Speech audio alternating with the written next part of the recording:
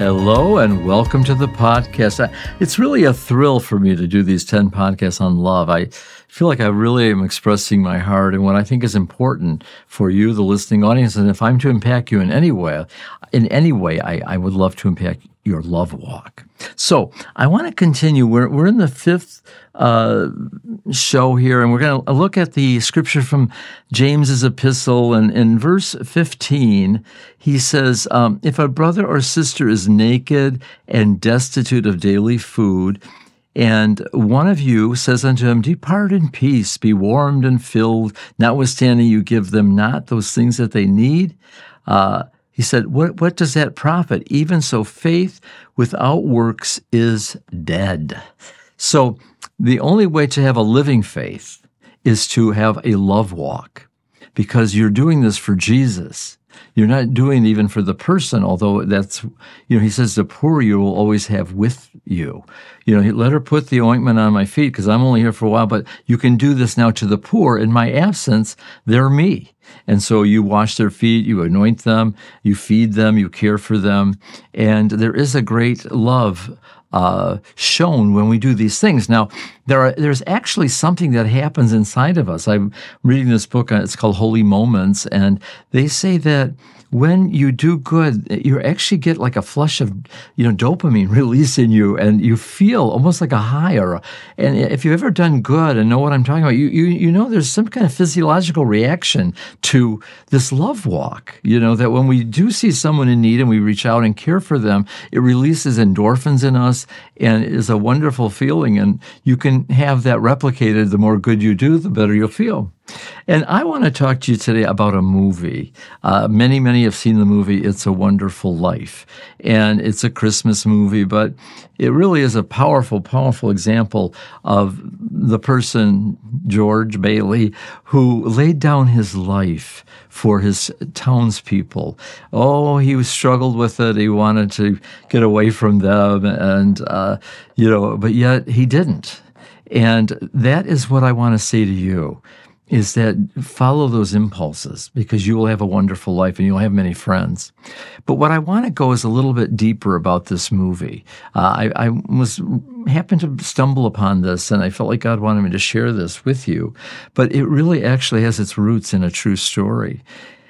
And from Seneca Falls, they believe Frank Capra, New York, that he was in the town and he was reading this short story, but also thinking of the movie, and he found this town, and he went to the bridge, and it's actually the bridge that they use in the movie, and there are certain scenes that it looks like Seneca Falls. He never wanted to acknowledge that, but they acknowledge that they have It's a Wonderful Life museum there. But there's a plaque on the bridge, and it's a man called Antonio Barcelli. He was an Italian immigrant around the turn of the century, maybe around 1905 or a little later, that this woman had jumped off the bridge to kill herself, that he jumped in. In the movie, Clarence the angel does it, but he's like a human angel, jumps in to save her life, and he successfully saves her life. But in his story, he is so fatigued that he dies. And this is what love is. When you lay down your life, we ought also to lay our lives down too. And the beautiful thing that happened is they have this plaque about Antonio Barcelli on the bridge, and that the people in town were so moved by his selfless act of compassion. He was in America saving up money to bring his family from Italy to America, and the town, like in the movie when they save George Bailey and they get all the money and pay the bill, these people raised enough money to bring his family from Italy, got them jobs. And I think Frank Capra, who is Italian, by the way, was very much overwhelmed by this act of love and incorporated it in the short story, and which then became the movie. And I am so moved by that every time I see that movie. And it reminds me, I have a wonderful life. I've had the privilege of helping many, many people. And many people I even forgot I helped. They'll come to me and say, oh, I love the way you took care of my mother. And I say, I don't remember your mother, but someday God will remind me who their mother was. And I want to impart this to you. I don't want you to have a dead faith. You're all talk and no action. We must love in deed and truth. He says, faith without works is dead. You're walking dead man. No. We must be the people of love. We must be the ones who are the Antonio Vercellis. And I know it's scary because he lost his life in that act of love. But maybe he got so much return from God. Who knows what his eternity is like? But he was so moved with compassion. They said he couldn't even really swim. And yet he jumps in to save this woman who tried to commit suicide.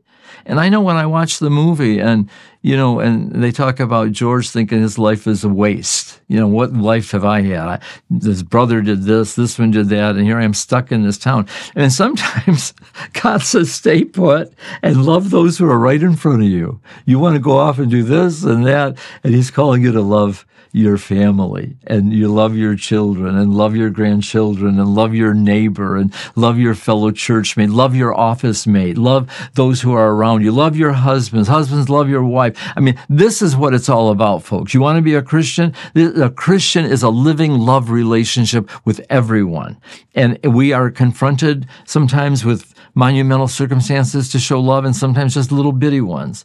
But maybe that movie is so popular because it's based on this true story. And I really actually want to go to Seneca Falls and go to the museum and even learn more about it. And the people are very proud, and they feel their main street is, Bedford Falls, but this is Seneca Falls.